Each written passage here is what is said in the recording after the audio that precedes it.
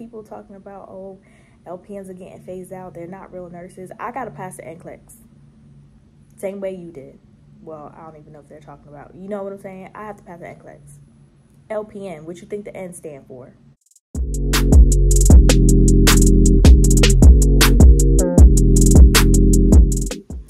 Hey guys, welcome back to my channel. If you are new here, my name is Vanessuh. I'm a corporate baddie by day, and I'm a nursing student by night. I'm a badass mom, 365, 366.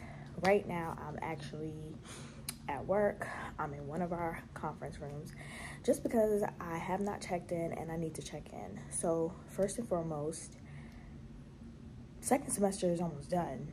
Next week, I have my final unit exam, and then the week after that is the final exam, and then it's graduation. It's graduation for the whole school. We're allowed to walk. I'm not personally walking because I'm not done with the program yet.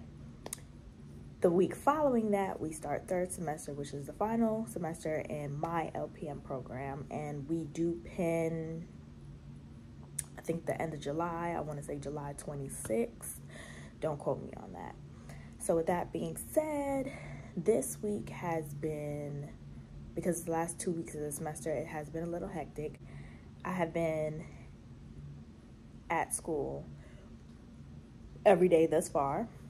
Monday night, Tuesday night, tonight, I actually have to do, it's not clinical, but we are going to interview with one of our partnering hospitals. So we're going to be doing mock interviews. They're going to be looking over our resume, you know, the whole nine, trying to critique us and help us. Third semester starts May 17th, and from what I've been told about the third semester is it's mostly hybrid, meaning we're coming in only to take tests. And I think we have a skills fair that we have to do in third semester, so we're not coming in the building as often, and we have to find a preceptor who matches our schedule, and I think we have to do, I want to say 90 or 80 hours with them. So if I can find a baddie who does 12-hour shifts and she knocked them things back,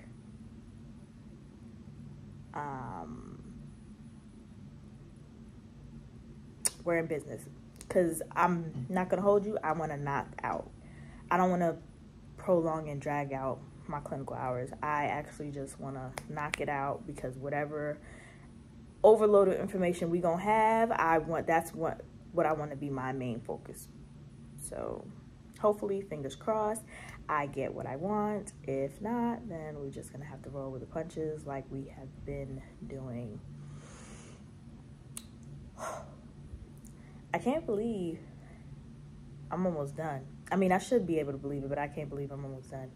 And the fact that I'm about to torture myself again when I apply to do RM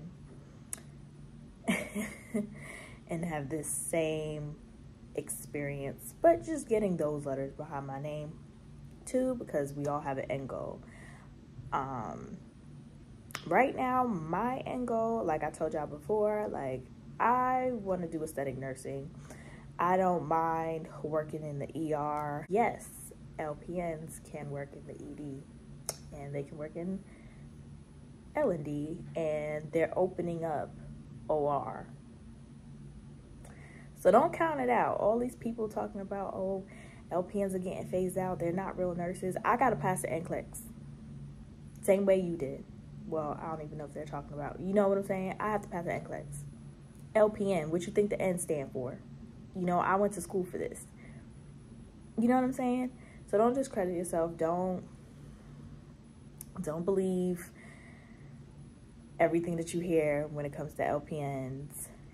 Look, you still a nurse, okay? You a nurse baddie. You are still a nurse.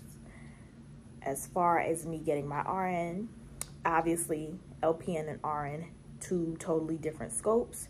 So again, what I need to do and what I personally want to do, there's nothing wrong with staying at LPN. Again, it's just two different scopes of practice.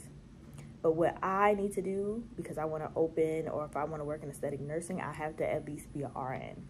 So I have to go behind and I have to get those letters, which I do see myself doing literally right after this. Bachelor's is, well, once you complete the groundwork, which is clinical or clinical hours, the bachelor's is actually paperwork. So I would do that online and probably have everything else set. That's honestly the highest I see myself going with a bachelor's degree in nursing. That's the highest as of right now. Something could always happen later. Only because I've obtained my master's degree and I can correlate and everything. I can make it all blend together if I really wanted to. So at MSN, for me personally, I don't see that happening. Nurse practitioner, that's a whole different ball game. As of right now, no. But if y'all want to do it, I'll be a biggest cheerleader, because we need more of us in this field. The disparity is crazy. We need more of us. So please do not limit yourself, but also burnout is real. So take your time, think it through. And we use to achieve those outcomes. And what do we make sure we don't want to do with it?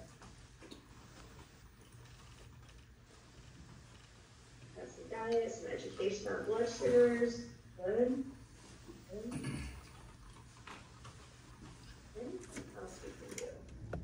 Hey guys, so it's been a little while since I last checked in, but I am officially done with clinical rotations for second semester, so thank God. Well, for starters, today's Monday. I am sitting in the parking lot at work because I have a little time. I pre-ordered my Starbucks, so I'll just pick that up on the way, and it's probably a long line anyway, so it's gonna take a little while to actually make my drink. So I'm just gonna fill you guys in what has happened. So again, OB clinicals are done, thank God. One of the managing directors, she gave us a little spill, and she was like, you know, I did L&D for a little while and it's just too catty for me. I did not understand that concept, because it's like, what do you mean? I mean, like, you know, women are pregnant, like, of course they, you know, the hormones, I knew that. I found out what she meant during my clinical rotation. Literally, I'm the student there. I'm at the nurse's station. I'm ready to get report on my patient, what we need to do. I'm ready to be assigned to my nurse. And literally, it's like I'm invisible and they are talking the dog smack out of a nurse that's presently on the floor. She's doing her rounds. I'm talking about, you would have thought they hated this woman. Like, they are talking about her into the ground. And literally, next thing you know, she comes to the nurse's station, and then everybody's all smiles, and then talking to her as if they wasn't just talking mad junk about her. I can't. Like, that's when I knew. I was like, this is the part where I just know, me personally, I'm the one that's gonna get singled out and in trouble, because if I decide, I'm a loner, I'm an introvert, so I do work alone. I could work in teams, however, I'm gonna get what I need to get done. So this is one of the times where me being alone, you gonna talk shit about me. Me being, if I find that one friend who I feel like I could trust, you're gonna talk shit about me. Like, either way you cut it, you're gonna talk shit about me. Like, this is one of those specialties where y'all are just like that. And not every specialty is like that, and I'm not saying every L&D is like that, but literally, like, you know, the managing director, she's worked with a different hospital and had that same, she just had that same complaint. So it's just amazing how we get to, you know, it's a new hospital, we're here, and literally I see what she's talking about within 10 minutes of being on the floor. But overall, OB was not bad. minus the catty nurses. I will say the display of professionalism after the fact is there. So that face mask definitely shows up. So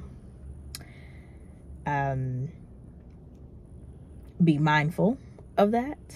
And that's also, and that's in today's society anyway. Just everybody's wearing this false mask and always has something, just a personal vendetta against you. And it's crazy because they will smile in your face and you would never know that this person literally hates your guts. So discernment, guys. Keep your discernment on 100, because that was crazy to witness.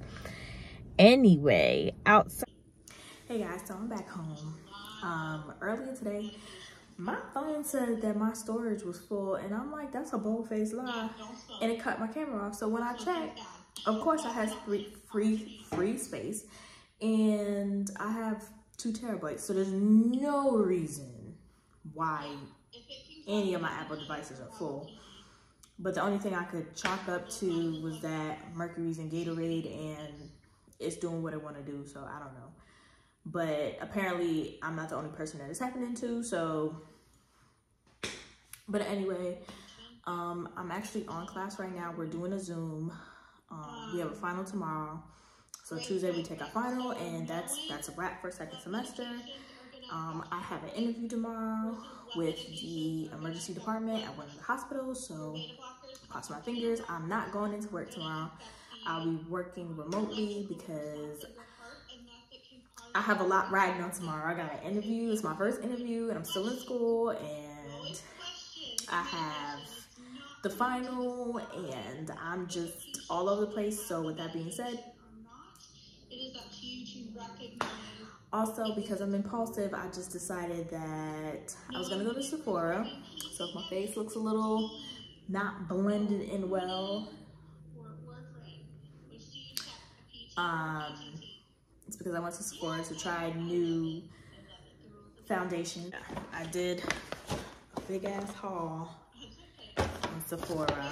I wanted to try Fenty because I've heard nothing but great things. I smelled it before. All her stuff smells good. Not me justifying my purchase.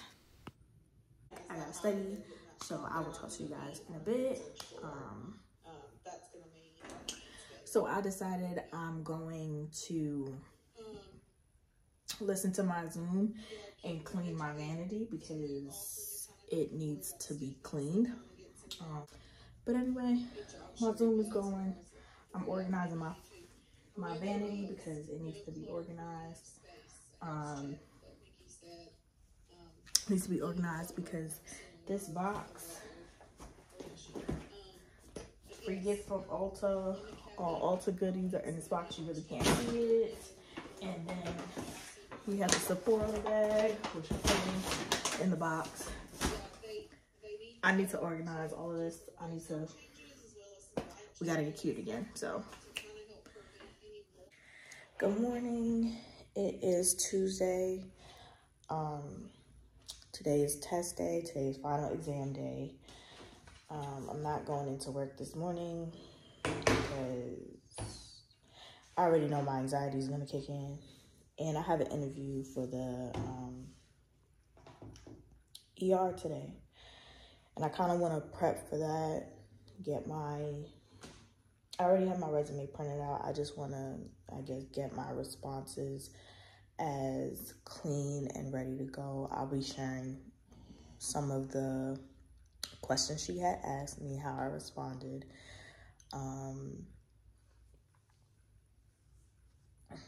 And then right after that, I'm headed to take a final. Yeah, I'm gonna work remote, obviously, because I'm not into it. The most I'm gonna do as far as testing, or at least studying, is honestly, I'm probably gonna review some lab values, and it's just, I wanna skim. I don't wanna immerse myself into studying and going overboard. I just want to skim. I have to remember my ABG values, normal potassium, sodium, chloride. Like, I just need to refresh my memory and use the memory tricks on how to remember those.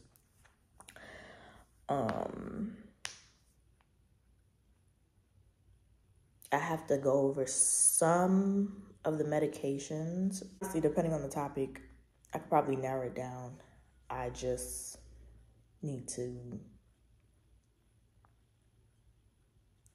remember what does what. What else? Dang, it's already 8:30.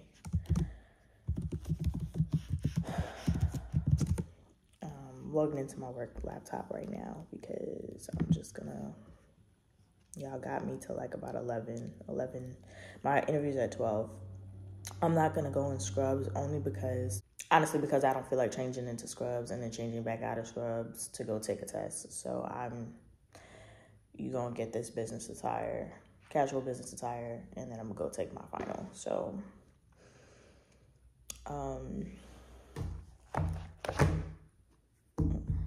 yeah, I'm just gonna get my morning started, and I will talk to you guys when I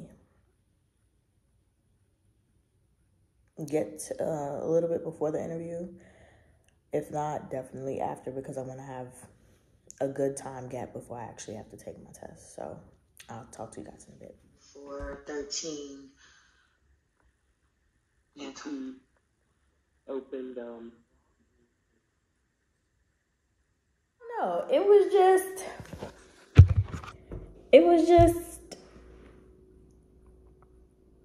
I don't know. It was different. I didn't really have an interview because she didn't really ask me questions. I mean, she asked me when I was going to graduate.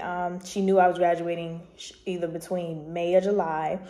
And I told her I was with the LPN class, and she told me in the ER what the LPNs do. And it's very hands-on. And if you thought you wasn't going to practice your skills, you are. She was like, you'll be efficient on how to start IVs real fast within a week. She did tell me that she has no day shifts available, and I was like, that's fine, I want to work nights. And she was like, she works nights, and it could be a doozy, which I understood. But for the most part, she was just really interactive. She was showing me where everything was, and I'm like, okay. And I'm talking to people, and there's no, the ambiance of the ER is always going to be fast paced, but you can tell the nurses there work well with one another. Like, you can see that camaraderie there. You can see that teamwork there. Like, I didn't see, obviously I look out of place because I was the only one not in scrub outside of patients. And, we're talking, and this is my regular work attire, like, to show you where I'm coming from. She knew I had a final exam today, so she wasn't even trying to keep me long. She was just like, look, head in the game. She was like, just breathe.